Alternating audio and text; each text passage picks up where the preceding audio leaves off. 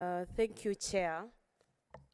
My further clarification is to the council representing the County Assembly. I heard you say that not a single politician has complained in writing about being disrespected by the governor. Okay, this is not to the one representing the County Assembly, the one to the governor.